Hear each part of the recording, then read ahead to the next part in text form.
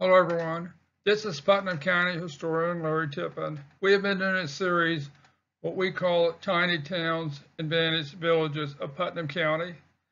And today I'd like to talk about Groveland.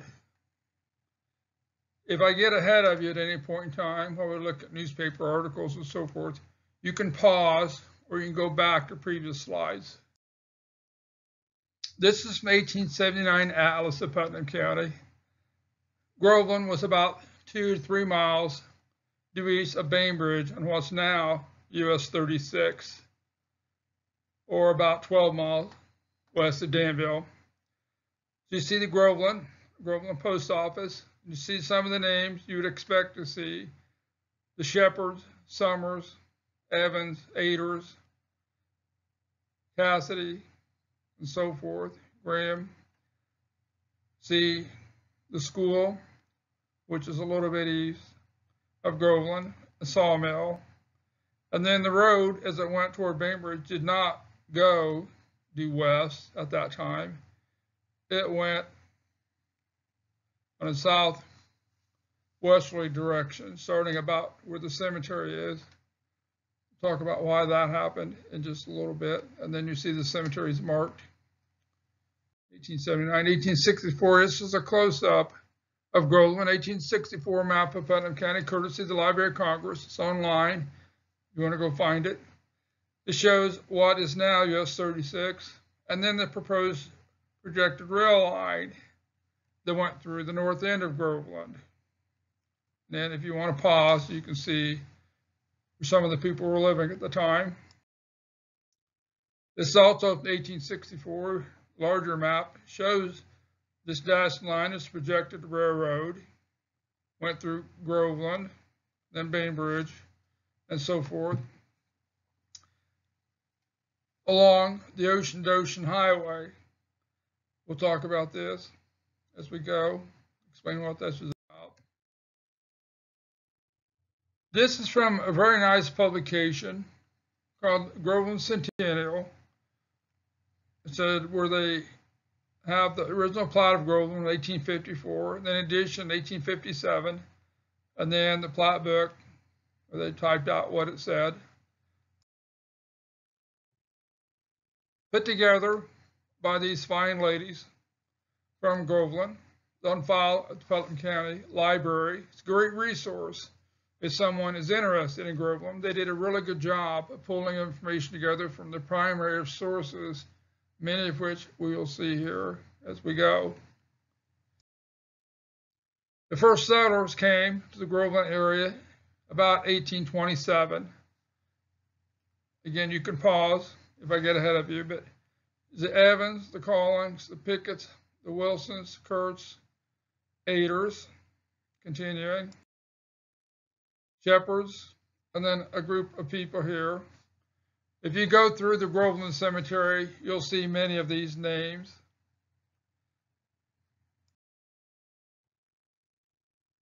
Also, in the Groveland Centennial, they talk about the history of the regular Baptist Floyd Township, which began 1826, very early. Formed a society and built a house of worship called Enon, the first structure of its kind in the township. And then a second one at Palestine. That church is no longer there, neither one of them are longer there, of course, but Palestine, there's a cemetery.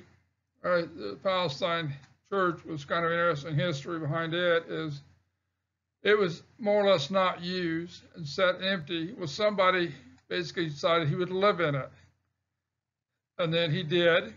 County commissioners found out about it, put it on the tax rolls. It's no longer an exempt property.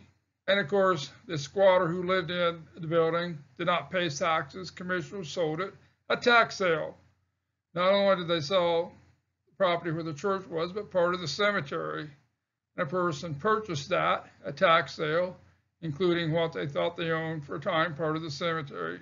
Took a long time, a lot of legal work to get that straightened out. But the Palestine Cemetery still there is an historic cemetery, well maintained.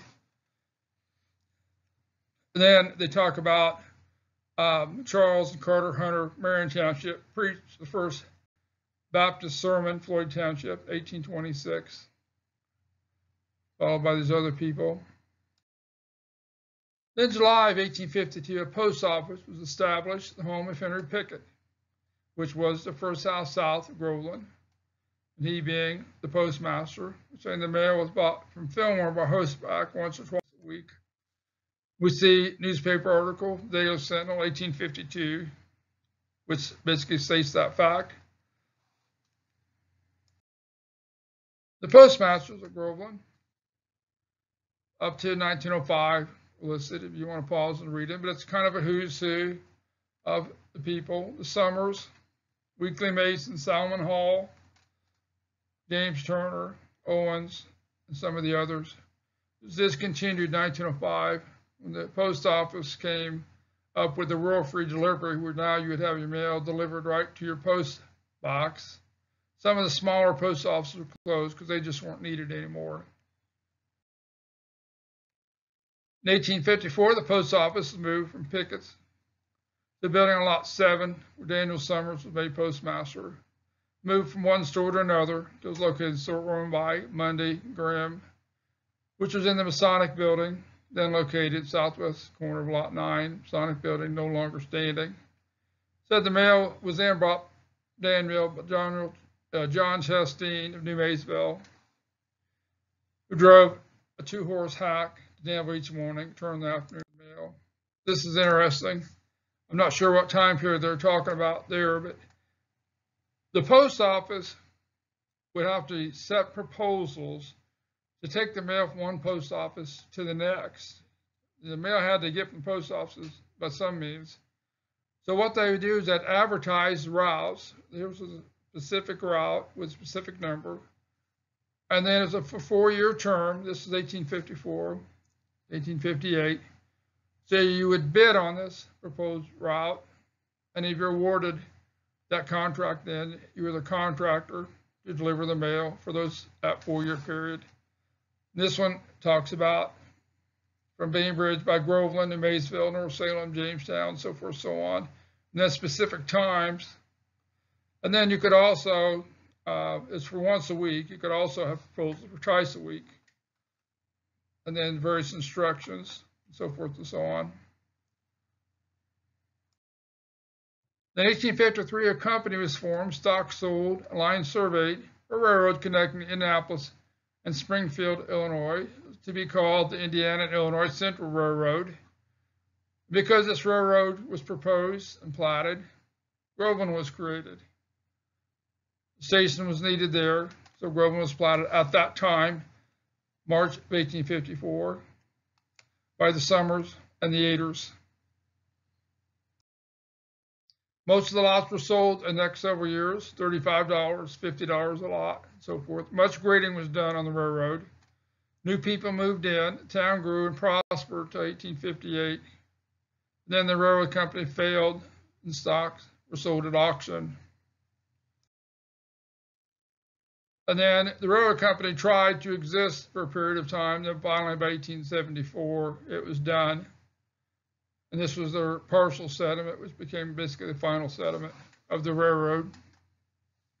Saying only 10 miles of road had been completed in Indiana, from the Illinois line to Montezuma in western Indiana. But a lot of grading had been done in the Groveland area, Putnam County, Park County, and so forth.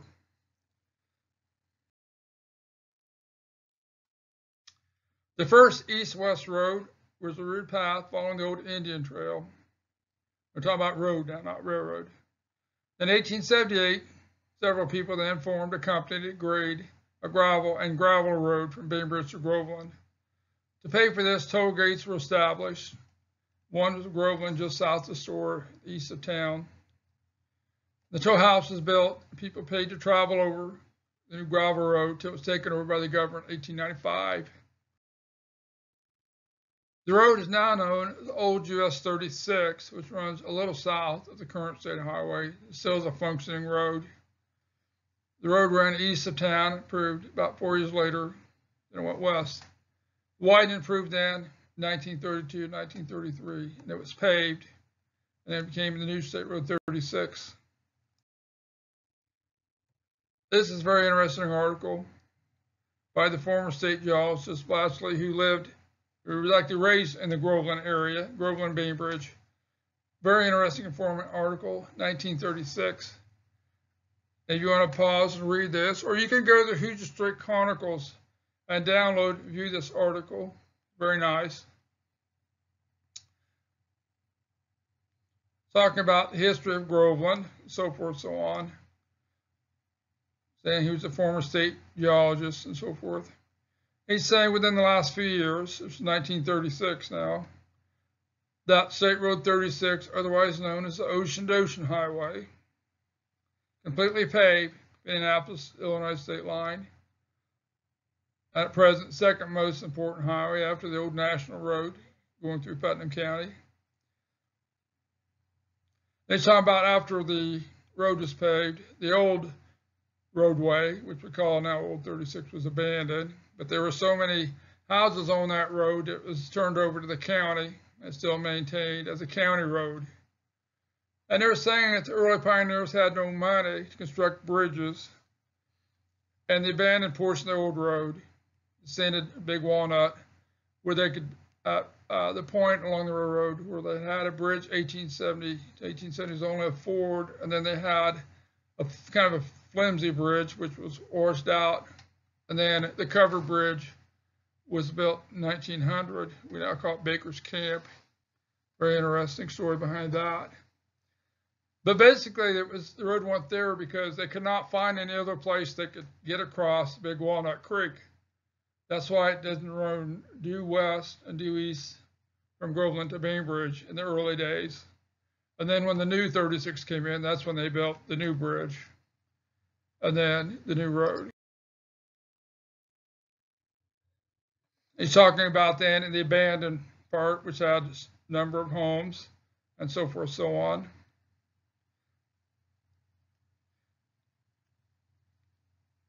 And then again, describing the roadway and all, and so forth. Then he talked about where they used part of the grade of the proposed but never built Indiana-Illinois Central Railroad for the new US 36, the portion between Bainbridge and Groveland.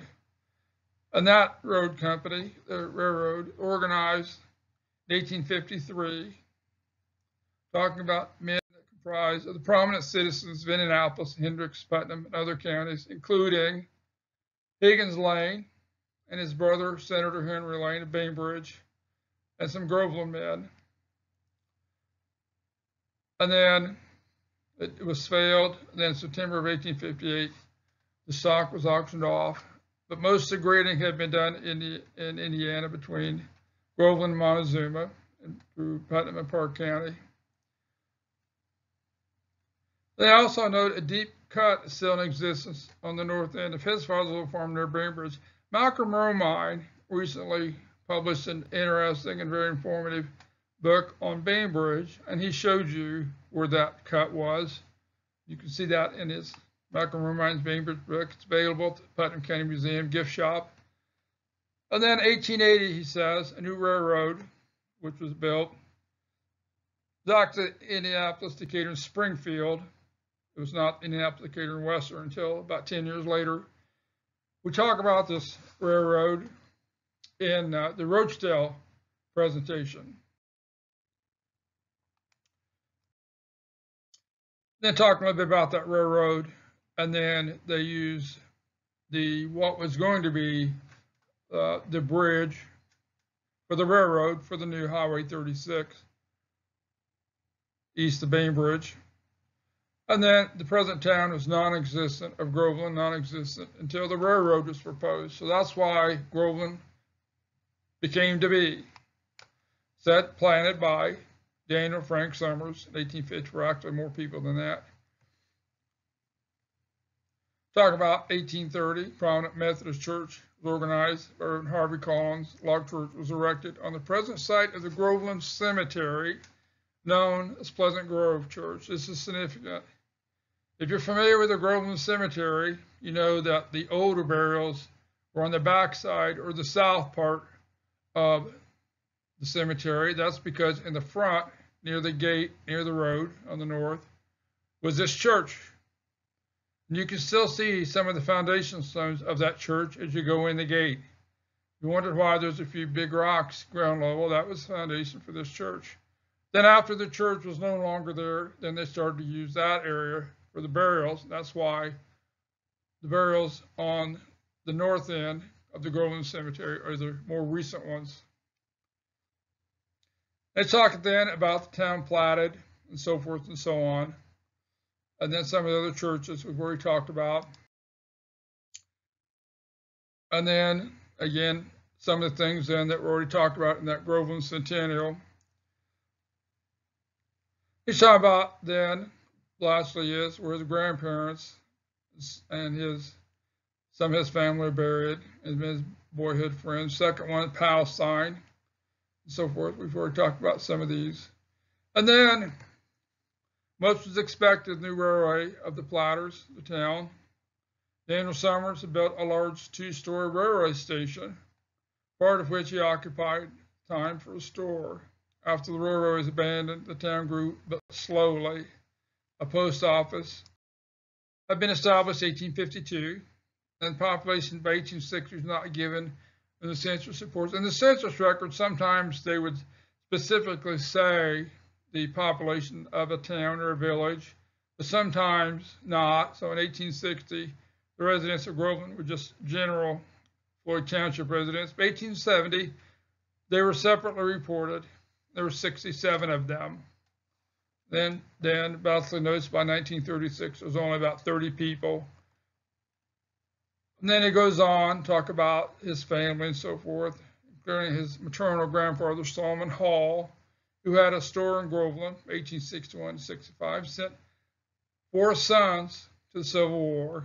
One of them, Chester Hall, brought home on a stretcher, had suffered injuries at the Battle of the Wilderness. He had lain for 3 days before they could get him.